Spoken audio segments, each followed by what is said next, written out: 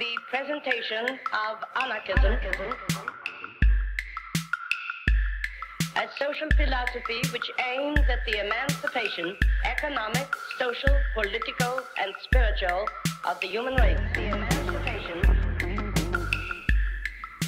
Anarchist Essays is brought to you by Loughborough University's Anarchism Research Group.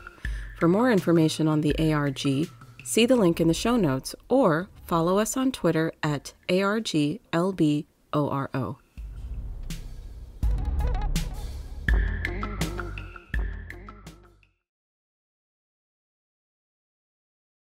Voltairine de Cleyre and the Stakes of Anarchist Free Love by Lauren J. Golder. In early 1897, American anarchist-feminist and free love advocate Voltairine de Cleyre got an abortion. She had given birth once before in 1890, and she had hated both the bodily experience of pregnancy and the subsequent role of motherhood. The father of the fetus, Samuel Gordon, was not present for the abortion, but he later accused her of infidelity based on a rumor that she had visited the room of a drunken man on the same day as the procedure. While recovering from the abortion, de Cleyre sent Gordon a letter excoriating him for sending her a letter, quote, full of injustice, writing that, quote, if you had to go through the horrible nausea, faintness, loss of ability to think, and the danger of the whole thing happening on the train or boat, if you had lain on the Fall River steamer as I did, with a corset stay inside of that organ which you delight in theorizing about, if you had stood as I did with Harry Kelly on the street corner and realized that the longed-for result was about to happen right there on the street, if you had gone through the fear of that, and being compelled to sit talking to people afterwards and wondering how you were going to get to the restroom in time. If you had had this happen at 1 o'clock and been compelled to lecture at 3, if this had been your sequel of a pleasurable experience with me, as it was mine with you, you would be ashamed to talk to me in such a way. End quote. Although Gordon claimed to be a supporter of free love and women's rights, his reaction to her abortion deeply troubled de Cleyre. Gordon's jealousy and lack of empathy strained their relationship and amplified de Cleyre's desire for freedom from monogamy and commitment. The couple parted ways soon after this incident. Voltairine de Cleyre was a prolific writer, poet, and lecturer, and her work on feminism and free love are a place where anarchist theory and day-to-day life meet. Through her experiences of misogyny and her desire for independence, de Cleyre created a radical vision of sex equality that rejected gender essentialism and saw romantic commitments as dangerous for women. Both in her writing and her life, she repudiated the notion that motherhood and family were a woman's highest calling, a common idea during this time period. These ideologies of motherhood, purity, and monogamy, she believed, work together to oppress women and reinforce their dependence on men. The American free love movement began in the early 19th century alongside the woman movement, and it remained on the radical fringe well into the 20th century. There were many varying interpretations of free love, which included issues such as sex education and contraception, non-monogamy, acknowledging women's sexual desire, and ending sexual violence. Although the lifestyles of free lovers varied greatly, they were united under the goal of sexual liberation and gender equality. Anarchist interpretations of free love were distinctly anti-authoritarian, framing sex radicalism as a protest both against patriarchy and against the state itself. Famed anarchist feminist Emma Goldman wrote that, quote, the defenders of authority dread the advent of free motherhood, lest it will rob them of their prey, end quote.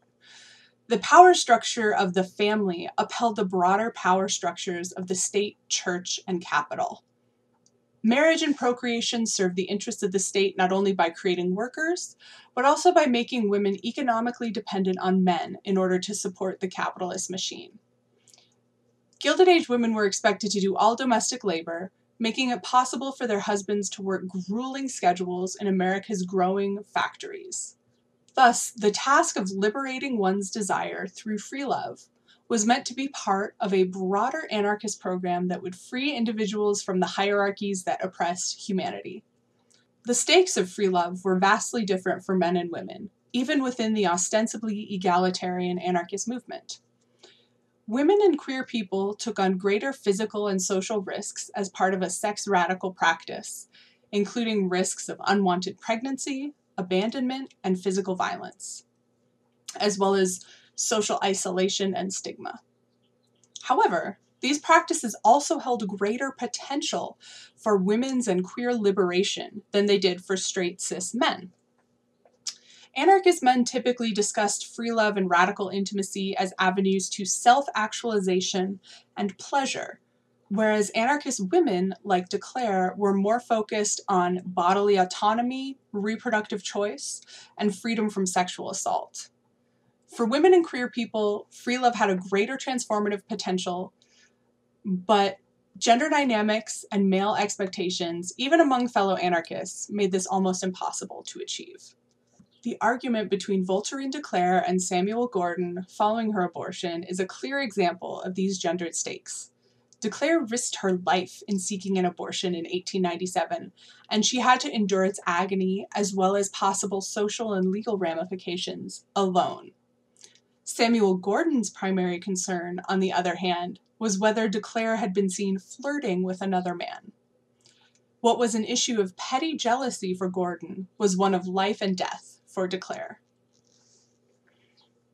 In the letter she wrote to Gordon after her abortion, de Cleyre articulated a vision of free love that prioritized her and her partner's freedom.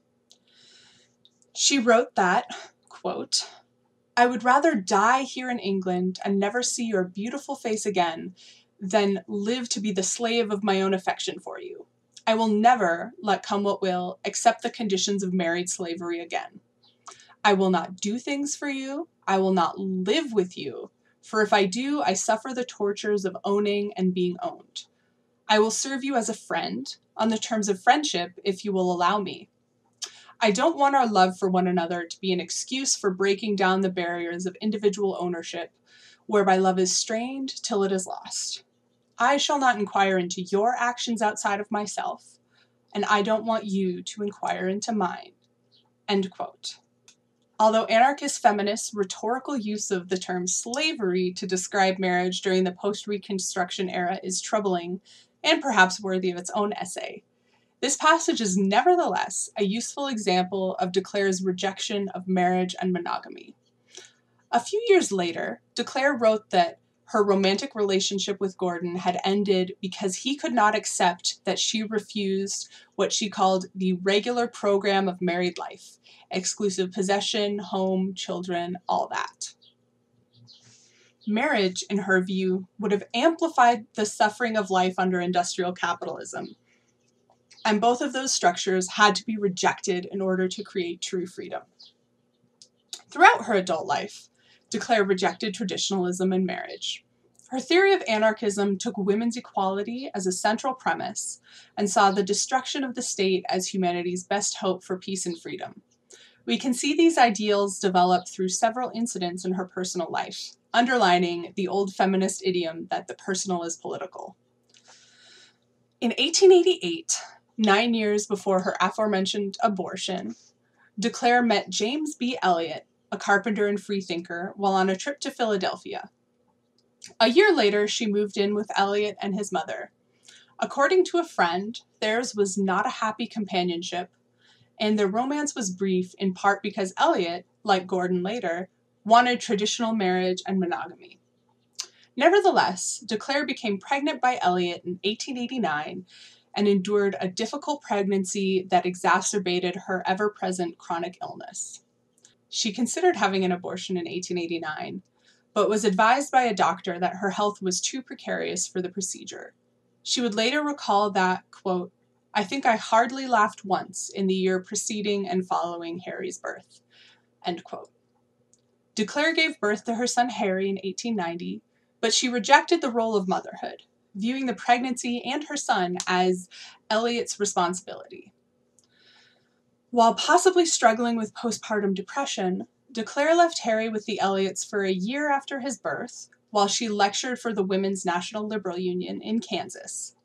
This took place during a time in American history when motherhood and nurturing were considered women's natural roles and their primary paths toward personal fulfillment, ideas which de Cleyre soundly rejected. The extent of her relationship with her son after returning from Kansas is unclear. Some accounts said that she essentially abandoned him, while others show that she and Harry had occasional contact. Upon her return, she lived down the hall from Harry and the Elliots, but it appears that they had limited interactions. Bearing an unwanted child was the battlefield where the ideals of free love clashed with the realities of reproduction. De Cleyre never wanted marriage, monogamy, or a family, but was unable to avoid childbearing despite her enthusiasm for free love and contraception. In an 1890 essay titled Sex Slavery, likely written during or shortly after her pregnancy with Harry, de Cleyre wrote that it was, quote, "the vilest of all tyranny when a man compels the woman he says he loves to endure the agony of bearing children that she does not want and for whom they cannot properly provide," end quote. At this time, it was relatively easy for a cis man to shrug off the responsibilities of parenthood, but it was nearly impossible for cis women to do the same. By refusing motherhood as her natural responsibility, de Cleyre carved out some of the same freedoms from reproductive responsibility that men already enjoyed. Indeed, male hypocrisy was another target of her invective. De Cleyre condemned men who, like Gordon, claimed to be anarchists, but nevertheless expected a traditional marriage and domestic arrangement. She criticized male anarchists for maintaining patriarchal relationships in their own households, even as they advocated for the end of hierarchy outside. In a particularly scalding excerpt, she wrote, quote, "So pickled is the male creation with the vinegar of authoritarianism that even those who have gone further and repudiated the state still cling to the old idea that they are to be heads of the family. No longer than a week since an anarchist said to me, 'I will be the boss in my own house.' A communist anarchist, if you please, who doesn't even believe in my house. About a year ago, a noted libertarian speaker said, in my presence, that his sister, who possessed a fine voice and had joined a concert troupe, should stay at home with her children because that was her place. That old church idea. This man was a socialist and since an anarchist, yet his highest idea for woman was serfhood to her husband and children in the present mockery called home." End quote. De Cleyre saw the persistence of patriarchal ideas among anarchist men as one of the primary obstacles to women's freedom and indeed to human liberation. She questioned whether any man who insisted on being boss in his own house could be truly devoted to liberation. In an 1895 speech, de Cleyre called out men who claimed to be sympathetic to women's rights, but who nevertheless saw women as naturally less capable than men. Anarchist women in the Gilded Age encountered misogyny even within their own movement, shaped by influences of church, state, and commonly held notions of women's biological inferiority.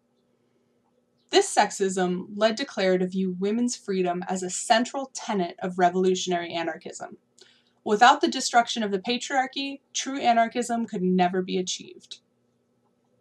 De Cleyre saw firsthand that anarchist free love did not necessarily ensure women's liberation, particularly when it was stained by patriarchal tradition. Each time she was treated as a subservient sex object or felt her individuality subsumed by a romantic relationship, she became more convinced that living with a man was to be avoided at all costs. The suffering she experienced in romantic relationships fundamentally shaped her understandings of marriage, womanhood, and anarchism. During this period, structures of capital, patriarchy, and the state made it difficult for anarchists to create the revolutionary world they sought. Free love was an attempt to enact anarchist theory in intimate life, a space that proponents hoped would destroy power hierarchies in the home. Although many of free love's goals are commonplace today, such as contraception and women's legal rights to bodily autonomy, at least for now, others, such as non-monogamy and polyamory, remain on the fringes. The points of friction that arose in anarchist free love, between freedom and patriarchy, revolution and tradition, egalitarianism and power, show how mainstream ideologies can shape even the most radical social movements.